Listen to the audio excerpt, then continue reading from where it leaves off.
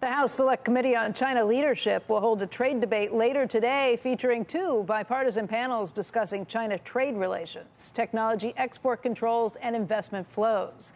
The moderators of that debate join us this morning: China Select Committee Chairman Mike Gallagher and Ranking Member Raja Krishnamoorthi. Congressman, welcome to both of you. Let's lay this out a little bit, because most of the time when we talk bipartisanship, worries about China come front and center. That seems to be the number one issue that both sides of the aisle agree on. What should we expect today? Congressman Gallagher, we'll start with you.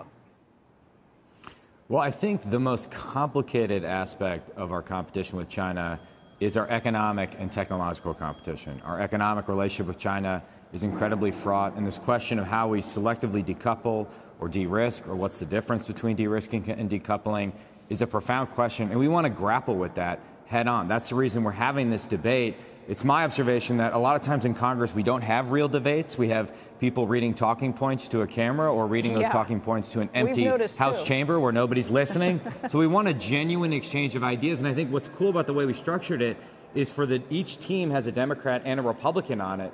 We're really looking forward to the genuine exchange of ideas here. And Congressman Krishnamoorthi, the exchange of ideas have to do with what issues? With trade, with spying, how you work these details out? Yeah, exactly. I think that kind of piggybacking off of what Mike said, a lot of our constituents are asking the questions: how did we get to this point where we have such a huge trade imbalance with China? Basically, they export $400 billion more than they import from us. And so that's a huge issue. And how do we then fix this problem?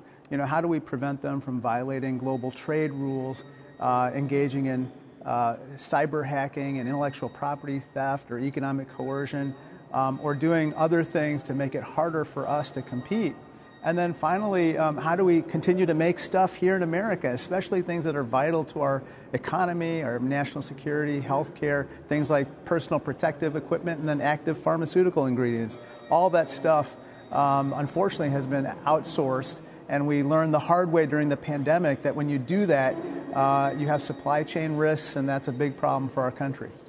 I'm glad to hear you bring up the idea of pharmaceuticals being sourced outside this country, being sourced specifically in China, because I was just talking to a few people about the idea that we know this is a problem. We learned it firsthand during the pandemic, but we really haven't done anything about it. How quickly, Congressman Krishnamoorthi, do you think we can address those issues? And I'm glad to hear you honestly focused on that.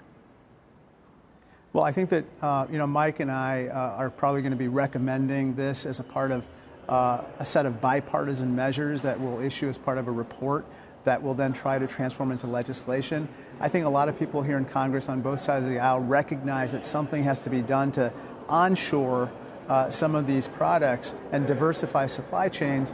But as we were talking about earlier this morning, there needs to be some incentives probably to bring back some of this manufacturing here to America. That being said, a lot of diversification is already happening in the private sector, even without government involvement. And where that's happening, that's great. But for other types of issues, whether it's the refining of critical minerals or having EV batteries built here, we're probably going to need to continue with incentives. The idea of even having these debates and holding these things is probably pretty provocative to China. I'm sure they're not pleased about the idea of talking about separation. They've made it very clear that they don't like a lot of the language even around that really gets at the heart of feeling like they're being attacked. We are not at the point where we can stand on our own 2 feet. We are very much linked to this economy. So, Congressman Gallagher, how do you do this in a way that recognizes that it's going to be years that our economies are still so closely linked, and recognizes that these are the two largest economies on the planet, and what happens between us has pretty huge impacts around the world?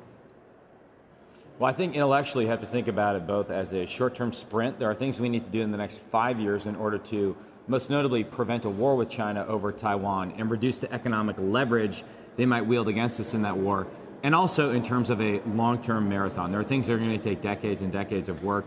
Onshoring in certain industries is part of that. But I actually think there are a lot of things we can do in a bipartisan fashion in the 118th Congress. So, for example, one thing I think we can recommend is how we put sensible guardrails on outbound capital flows to China so that we aren't inadvertently funding our own destructions. One of the questions we're going to tease out in this debate is whether such guardrails should be company-specific or sector-specific or country-specific. And as we know, the executive branch right now, the Biden administration, is debating an executive order on outbound capital flows. So I think it's a mix of short-term things we need to do with alacrity, as well as a long-term perspective about how we improve our overall economic health, and a recognition that you can't selectively decouple without simultaneously drawing closer with certain other countries within the free world.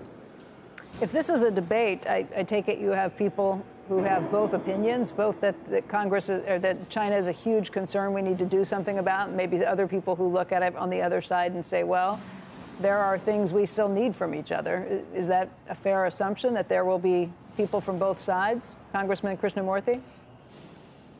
Yes, I think that's right. And I think that, we have to do this in a way where we don't do harm to our economy. But as you might have recognized earlier, the Chinese economy is in big trouble right now. Youth unemployment is like 22%. The real estate market is tanking. Growth is slowed to a crawl. And so this is the time where they should probably decide to play by global trade rules and engage with other countries. And perhaps there is an opportunity where, their current situation might materialize into better behavior. But until then, we have to make sure that we protect ourselves and we onshore what needs to be onshored, and we friendshore other items as well.